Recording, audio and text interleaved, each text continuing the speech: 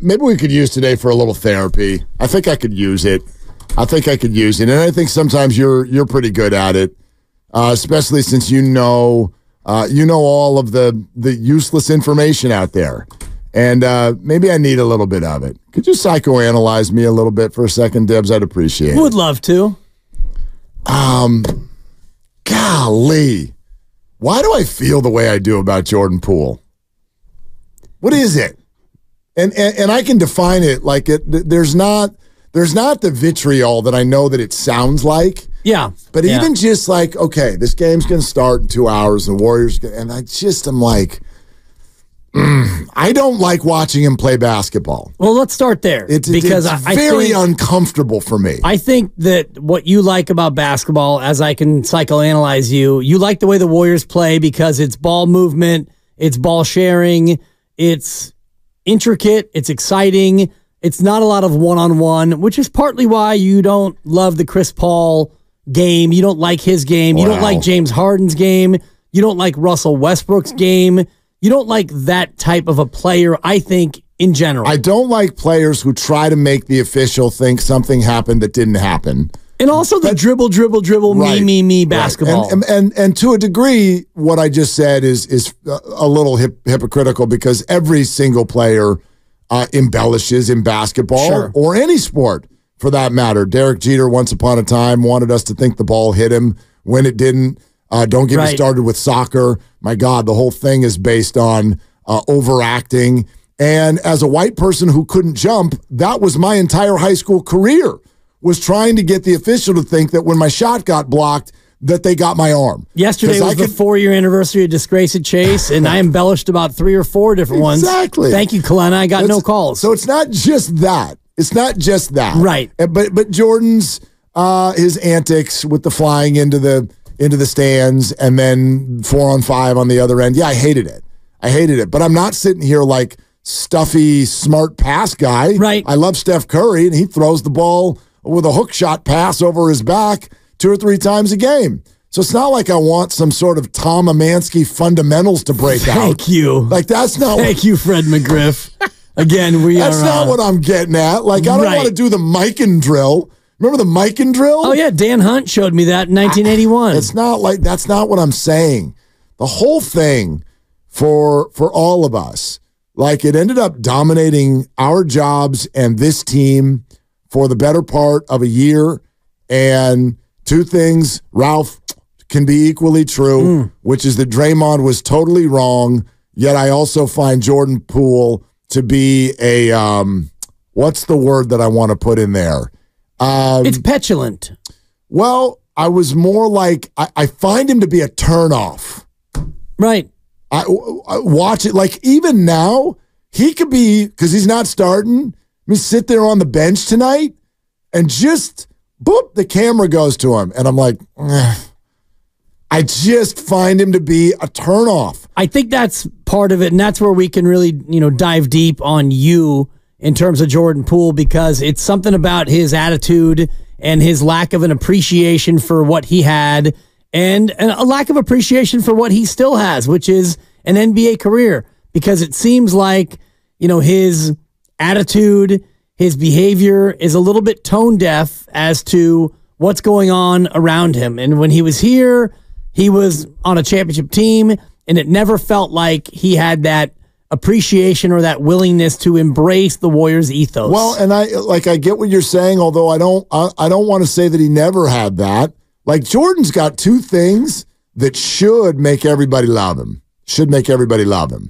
A, he worked his butt off. Yeah. To come out of the G League and become a 9-figure player. Worked his tail off. And B, he helped our favorite team win a title. Right. Like usually those things are like, well, you're walking on water the rest of the way. But my perception is, and famously, you don't know Jordan Poole. Sure, right. I don't know Jordan Poole. Yes, I've been in Jordan's presence. I've talked to Jordan. But no, I don't know the man. But yeah, my perception is that this is way bigger than the punch. And I absolutely am one of the people who believes or is curious to know where the vitriol came from that led to the punch. I don't mean that day. I mean all year long. I mean for months on end. Like and I get confused when I think a certain thing and then I see Steph and Clay just hug it up and hug it out and heap praise. But it's like, but I also know you greenlit a trade, Steph. So you could tell me all you want. Like, no, man, Jordan was great. I love the man, and let's hug and let's that's just all Steph optics. But I know that you also greenlit a trade, man. I know this. That's Steph Curry, the brand, is what that is. In the offseason after the trade, and you go and you work out with him. Hey, Clay, let's go work out with Jordan Poole. We're going to show the world that there are no hard feelings. And that's just, to me, that's branding more than it is an actual, like, hey, let's reach out and make sure that he's okay. I don't know this for certain, but that's the way it comes across to me as a person, because there was hard feelings going into the year, even before the punch. You know, Clay said what he said about the trip overseas where, you know, Jordan was feeling himself. And I think that the veterans felt like Jordan was a little bit over his skis in terms of his self-importance. And I think that rubs you the wrong way. Guys who don't have an appreciation for what's come before them. Well, and also an appreciation for almost like what you've earned, but where that all needs to be tucked in. I firmly believe money changed Jordan Poole. Big time. I think we're dealing with a complete and total egomaniac. And maybe that sounds stupid. We're talking about the NBA. Like, hello, they're all incredible egomaniacs, right? But there's a different way to do that. Right. There's a different way to cut that cake. And I think that, again, I'm not doing this based on my experience. I've got almost none directly with Jordan Poole. But I hear things. People talk to people. This is now a second organization. Plus, you're looking at the output, right? Guru's right. Everybody predicted it. Oh, my God, Jordan Poole as the one on a team that doesn't care if they win, he's going to average 30. No, he's going to get actually removed from the starting lineup and be probably the worst like major minute player in the whole league. Like, that speaks volumes, does it not? He's not well liked by his teammates in Washington. That's fascinating. Why would that be? It's the way he plays. And after the last 12 months of what we said in this town, does anybody want to like grab that fact and rework? And we're not going to spend an hour on Jordan, but like, I don't know. Does anybody want to rework their thought about Jordan Poole now knowing that the Wizards players don't like him either? If Draymond never would have punched Jordan Poole, then, and everything else took place, Jordan Poole had a bit of a down year, and then they traded him for Chris Paul and all the rest of it, we would all vilify Jordan Poole. But there is still some part of the Jordan Poole story that feels like he was a victim. And that's not unfair to think that, because he was victimized by Draymond Green in that moment. And, you know, I've watched the video probably 150 times, and every time I watch it, it looks more and more menacing. Oh, it's awful. In terms of it's totally like awful. How that played out. Mm-hmm. And, you know, that definitely cast a pall over his entire season. But at the same time, okay, now you've gotten your freedom. You have your bag. You have your new team. Go out there and prove to everyone that you're not that guy. And I'm looking at it again, and I misspoke earlier. There's 144 players who qualify, and he's 144th in field goal percentage. He's shooting 39.9% mark from the floor, 30.9 from three. He's averaging 16 a game on 14 shots. You know me. Like, yes, these people, this is pro sports. He's wildly unproductive. You're judged by your effectiveness, but now you're a Wizard. I don't care. I don't care if you miss all of your shots. To me, I'm much more focused on all of the other stuff. Like the highlight package, they could do Shaq'd in a Fool for the whole year just on Jordan. Shaq'd in a Pool. Thank you. 3. Anyway. I'll take it. I'm working hard today, Grant. It's a short show. Hey, plug it all in now. Don't save anything for later. That's true. You know what I mean? Like if you're missing shots, you're missing shots. Your decision making, which is what I harped on all year last year, has gotten worse because you were given that freedom. So the lack of maturity is just oozing out of every single part of him and his game, and it does. It makes me wonder about the larger picture of what that was all like for the Warriors in the locker room and everything. You're pointing to whether or not he's kind of a sympathetic figure, and yes, he always will be with regard to what happened to him that day in practice. But for me, that ends as soon as you leave the Warriors. My sympathy was with you that whole year.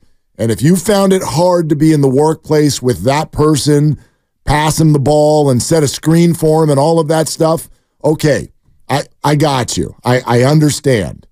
But as you pointed out, now your money, you couldn't be geographically further away. Right. You've got your own team, your own situation. If that's still bugging you now, I'm sorry, man. That's on you.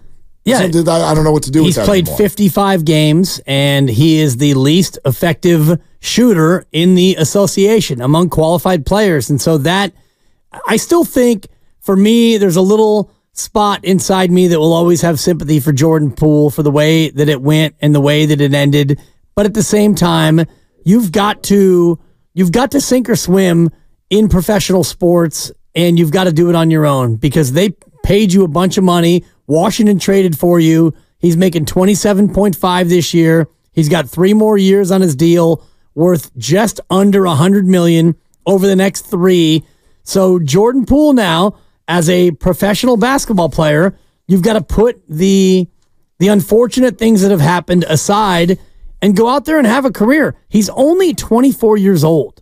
He won't be 25 until June. That's crazy. So at the end of this year, assuming Washington doesn't make a deep run, he'll be 25 when he starts next year. So 25, 26, 27 in his final year under contract with Washington.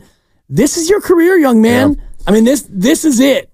Because if you play like this, you're going to be out of the league before that 3-year contract is up. Yeah. So, I mean, that's that side of it. And then the other side of it is, it's kind of funny sometimes we get excited for the measuring stick games. Oh, Denver's in town. Yeah. All right, well, maybe I could offer a different perspective. With what we've sort of laid out over the last week or so with Warrior basketball and the 3rd easiest schedule in the league the rest of the way and all of that, the intensity, I know this is counterintuitive for fans and there's no way to fix it, but the intensity should be ramped up much more for nights like tonight than Denver on national TV on Sunday. These are the games you can't lose. Flat out, may not lose. And with Andrew Wiggins out, Chris Paul's back, your lineup is getting shuffled a little bit. Are you out of sync? You're on the road now. Is your body clock ready to go? None of this is sexy. A game between anybody and the Wizards is not sexy. But I would just say that to the Warriors and their fans, this is a must. I know you don't love the phrase must win. Yeah. You cannot afford to lose any of these, especially this one. This is the cuppiest of the cupcakes in the whole damn league. This is as cuppy as it gets. Yeah. You may not lose these games. To me, it's not about winning or losing because I'm assuming that the win is going to happen. And if you happen to lose this game, then we can just cancel everything about May and we can start thinking about the lottery. To me, this game is about how you win. And I mentioned it during the crossover.